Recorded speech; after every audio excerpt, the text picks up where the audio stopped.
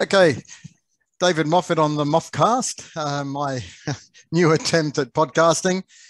But I've got a fantastic guest on today to have a bit of a chat about his life and where he is now and where he's going in the future. But before that, I'm going to actually embarrass him because I know the sort of character that Wayne Smith is. He's very modest. And he may not like me doing this, but I'm going to do it anyway. He's regarded as one of the best rugby coaches of all time, and I agree with that. He's a tactical genius. He's had 2 titles with the Crusaders, 2 titles with the Chiefs, 2 Rugby World Cup wins with the All Blacks. And his record with the All Blacks is that he was involved with them for 212 games, 184 wins, 21 losses, and 7 draws. I mean, that is a phenomenal record, Smithy.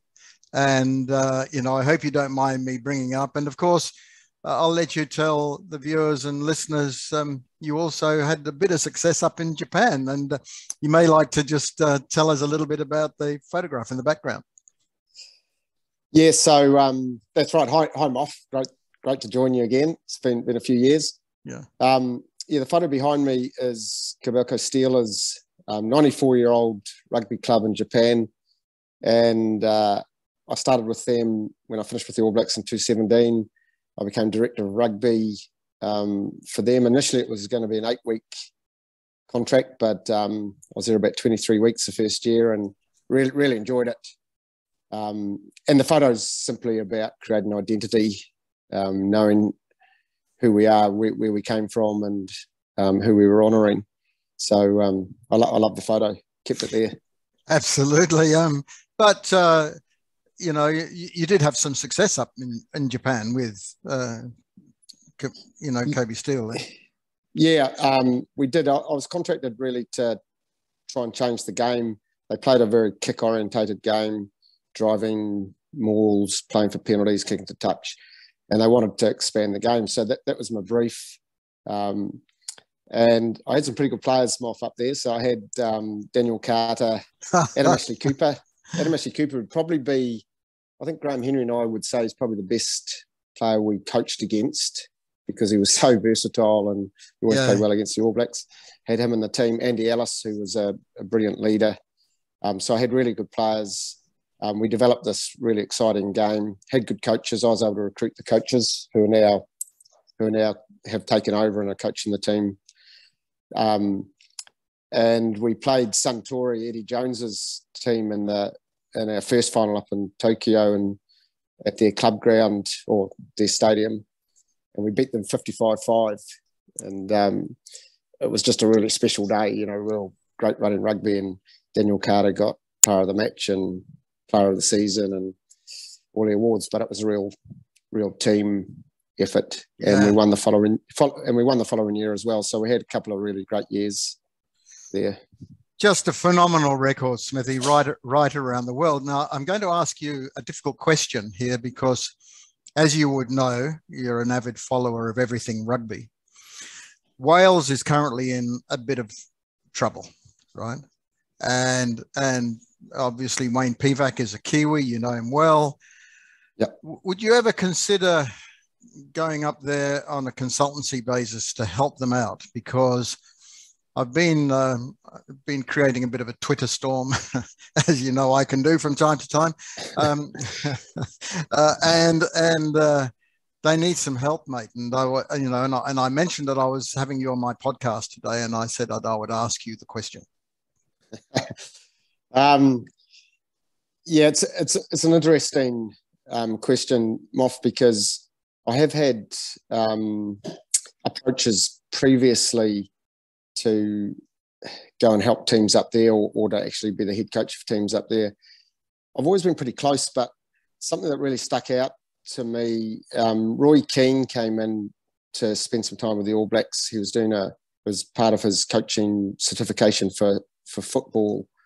And we were in Wellington one night and we asked him to get up and talk to the boys. And he said something really interesting. He, towards the end of his career, he felt that Sir Alex Ferguson wasn't paying him enough, and essentially decided to go to Celtic to give two fingers to Alex Ferguson. And so he did that, and he said as soon as he pulled the jersey on, he realised it was the wrong jersey.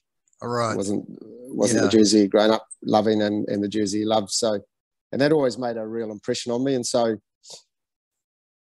essentially I decided I'd pulled on the All Black jersey, and I'd coached him for so long that it wasn't going to be the right thing to do for me to go to another country. Yeah. That's not set in stone, but I have got a project this year that is going to take up a fair bit of time, so it won't be on the cards.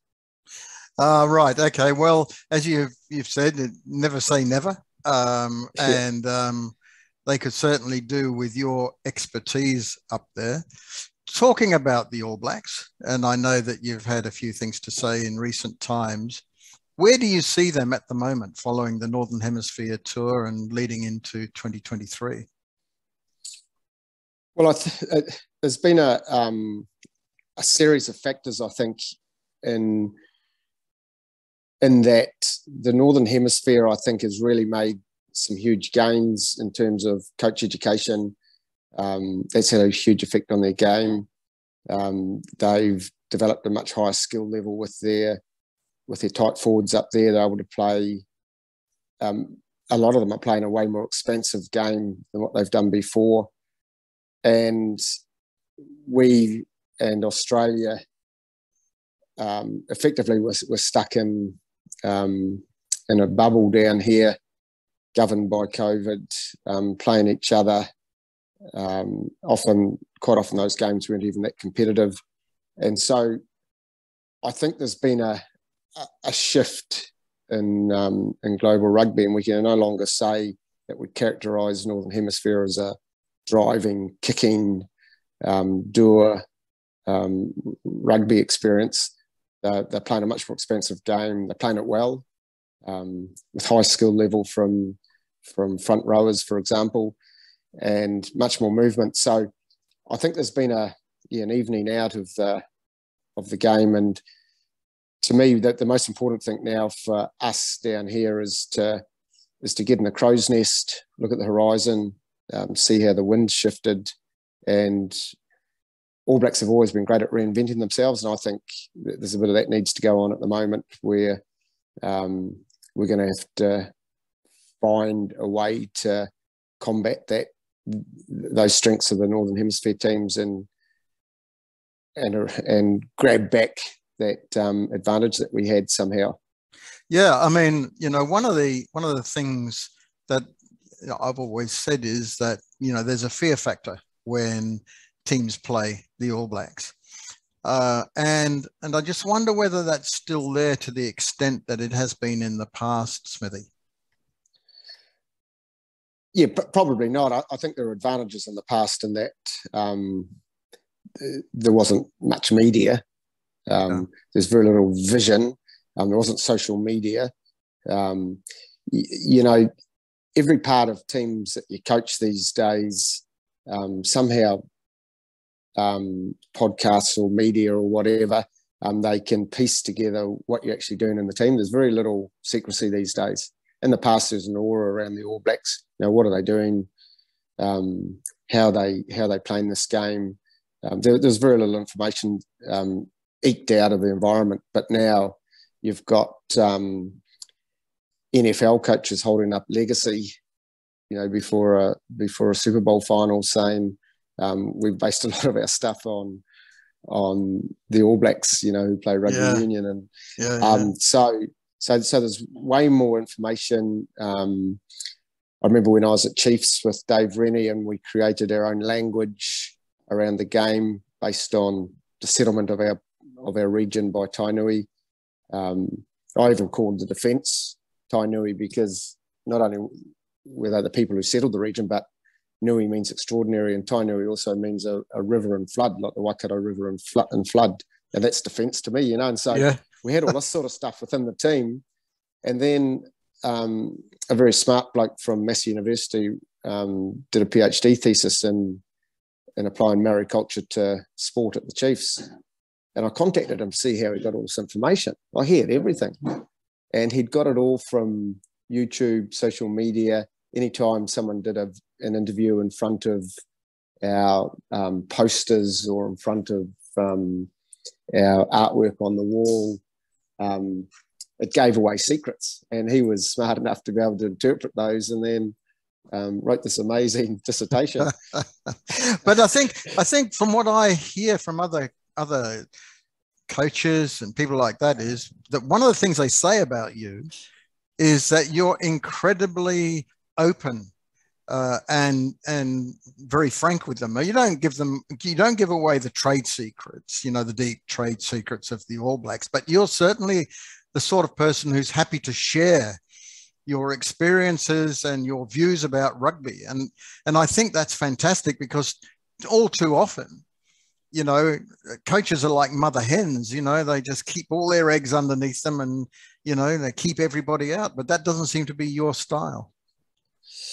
Well, I learned a really valuable lesson in 97. So when I first came into the Crusaders, the union in those days, as you know, Moff, they ran a Super Rugby conference at the start of every season. I went up to the conference. I was really excited. New coach taking over the team. The keynote speaker was Graham Henry, who had coached the champion Blues team in 96 and we're probably going to win it again in 97.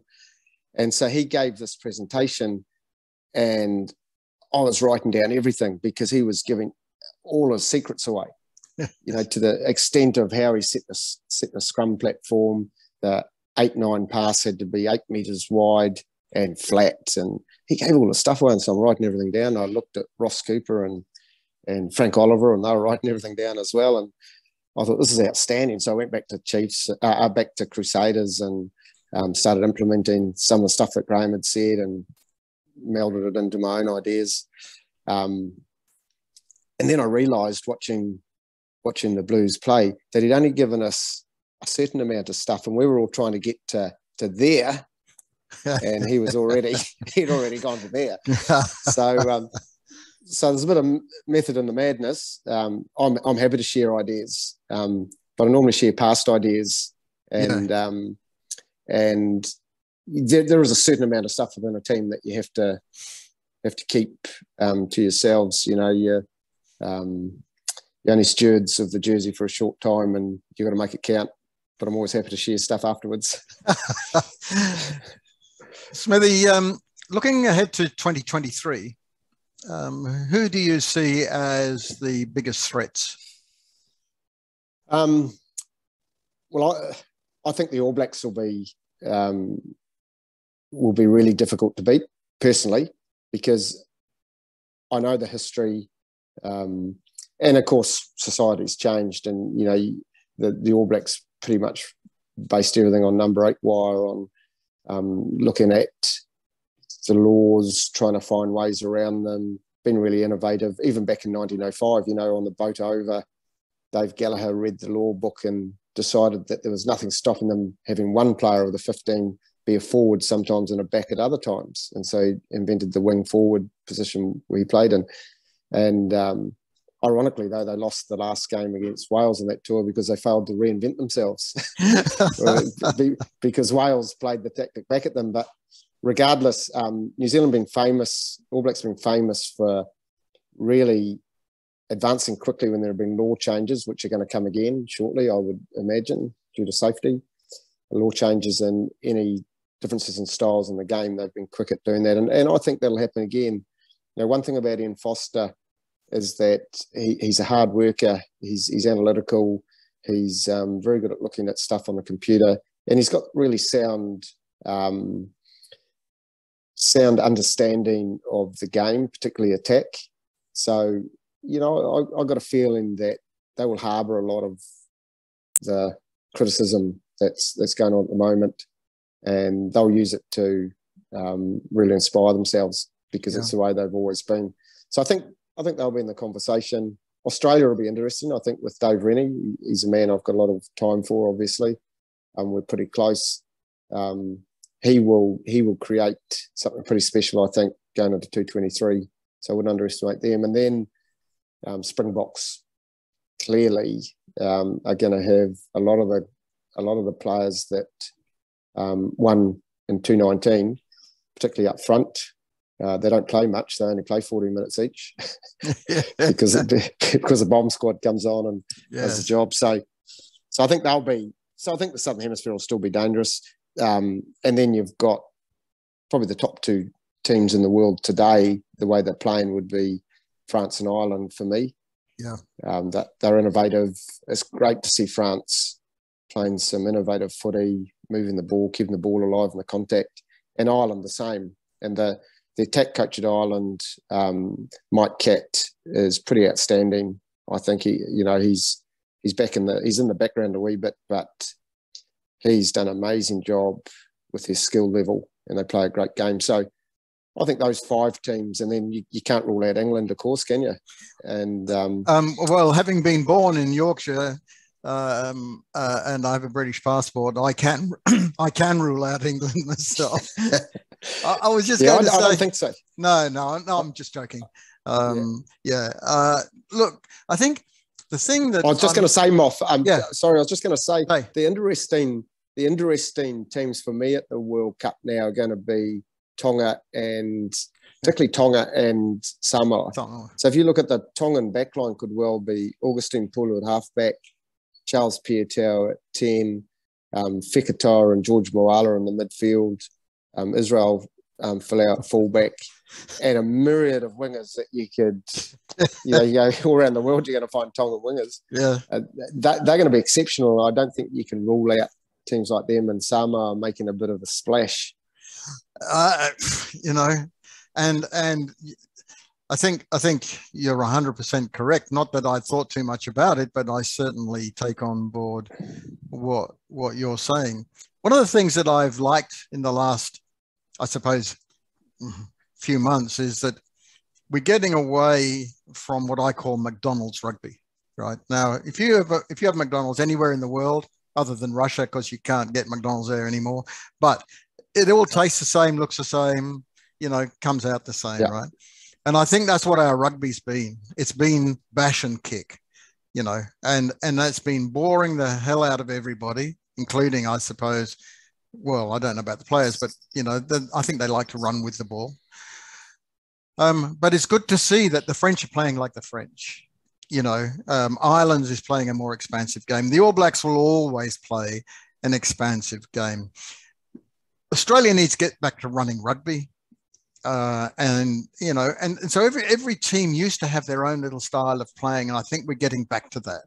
And I think that can only be really good for the game. I think I'd put Japan into the mix. I mean, you know a lot about Japanese rugby, and I've been working with a fair bit with Robbie on the 11s concept, which I haven't yet shared with you, but I will, but not on here.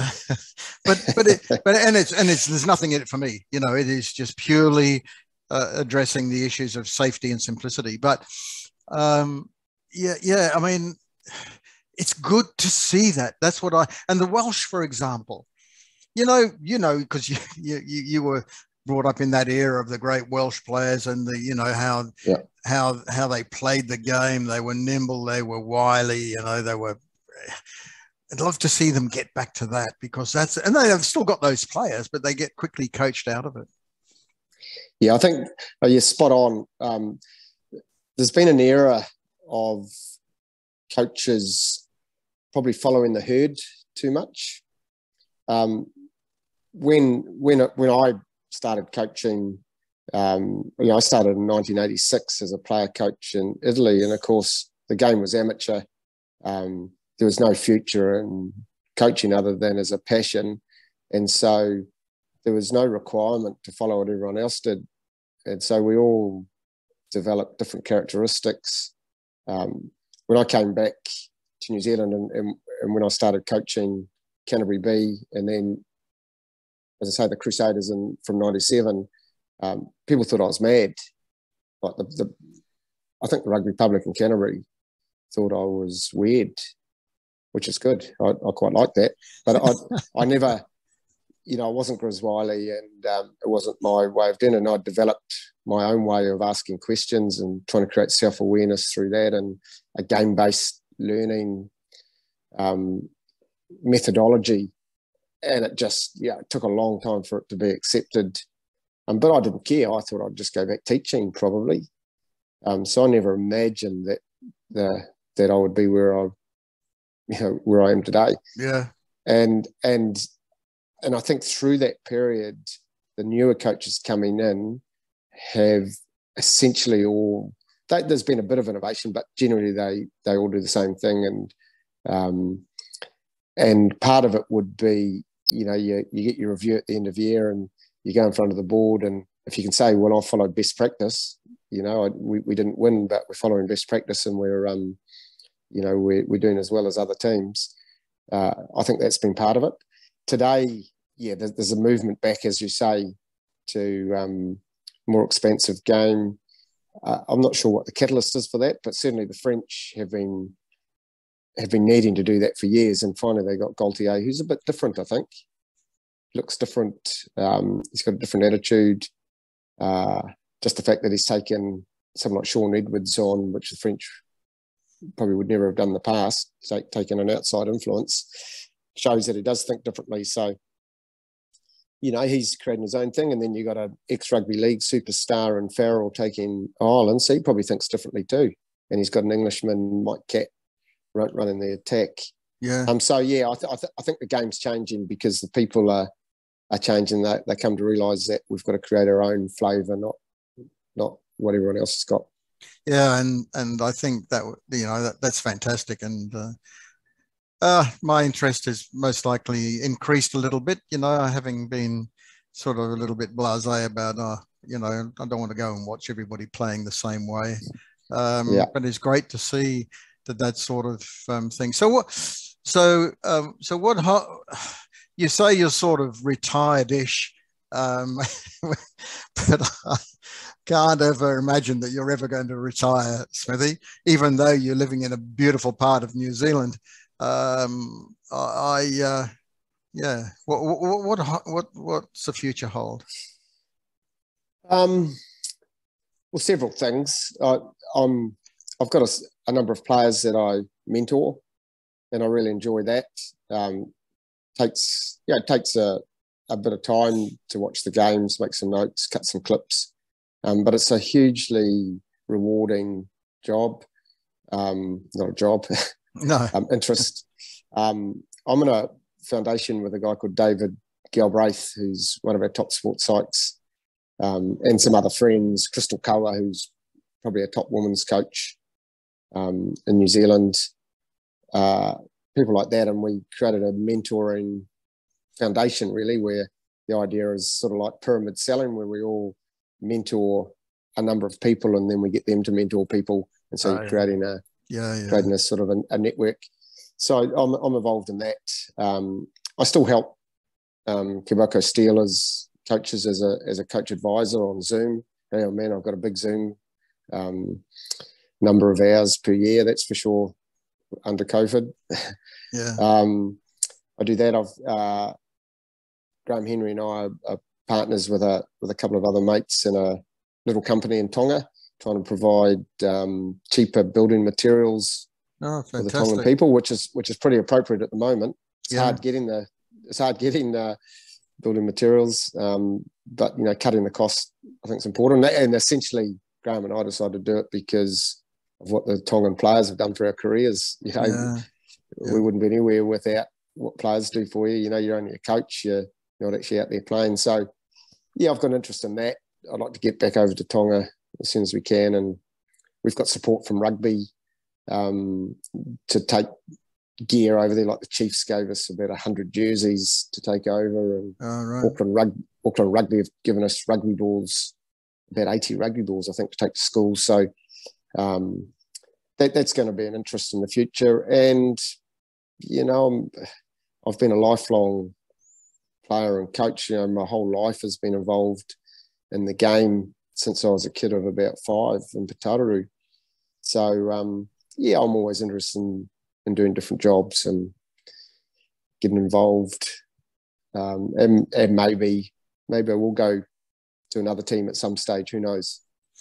Well, I'm going to take your sort of soft no in respect of Wales on board, because I mean, I do get involved in trying to sort of fix Welsh rugby, because right from when I was young, I loved the Welsh and the way they played, and then when I was up there running Welsh rugby, I get a lot of stick from especially from Pontypridd supporters, but I think with Steve Hansen was exceptionally helpful to me when I got there, in actually getting down to the 4 teams that needed. I mean, and you would be, you'd understand why that had to happen.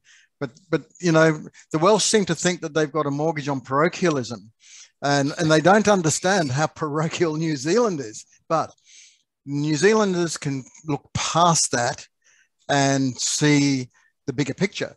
So, and I love my time there, and, then they're now much more competitive, although this year they weren't, but, they're much more competitive than they were with only 4 professional teams. So, I always have a real desire to see them do well. What's happened there, and it's happening here, because I think you may have alluded to it, something I read recently, I think, is that the professional game has pretty much left the community amateur game behind, and that needs to be addressed. And, I know that the plans in New Zealand rugby are to do that, but they're going to have to put it into place pretty quickly, because my understanding is that basketball is going to soon surpass rugby as a participation sport here in New Zealand. Yes. Actually, I remember that era of yours really well at Wales, because I was coaching Northampton at the time, and we were playing Cardiff in the Heineken Cup at Cardiff, what was Cardiff Arms, basically their ground. And after the game, Steve came into the changing rooms, and he was telling me about the flack he was getting for trying to revolutionise the game and create the Super Rugby type teams, and which has been a success, huge success. But how tough it was in those days for you and him to battle that parochialism that existed, and they were interesting days. But I can understand your desire to really help the Welsh. It's a great rugby country, and with great players coming through constantly. Well, actually, one of the best days of my life was being at the Cardiff club rooms there with Sir Brian Hoare after an international game there, and getting all these signatures on a piece of card that I picked up. Of Barry John, and Gareth Edwards was there, and Jackie Matthews was there, and Bledden Williams and those guys. So I was able to get all these signatures and then take them home to Dad and put them in a wee frame. One of the best days of my life. That's that's brilliant. To hear you say that, because I think that gives us a real insight into the character of Wayne Smith. You're a humble guy who just does all of his speaking with his actions, and I'm a great fan, mate. And I miss the hustle and bustle of being involved in rugby, but then I had my time, and I did a lot of things that I really liked. And one of the proudest things I have. Actually, we've moved not so long ago, and I haven't got them up, but I've got 2 blazers, the Blazer Brigade. Yeah. But I've got 2. One's New Zealand Rugby, and the other is Welsh Rugby, as chief executive of both of those organisations. And I'm not sure anybody will ever do that again. You've had Hansen and Henry coach Wales and the All Blacks, but I'm not sure an administrator will do both those jobs. No. Again, and it's a matter of I know my dad, who passed away some years ago, was very proud of that particular fact. And yeah, I remember you coming in as a really successful businessman too, and sort of in that era where the game was becoming commercialised, and I think it was important for New Zealand rugby and for Welsh rugby.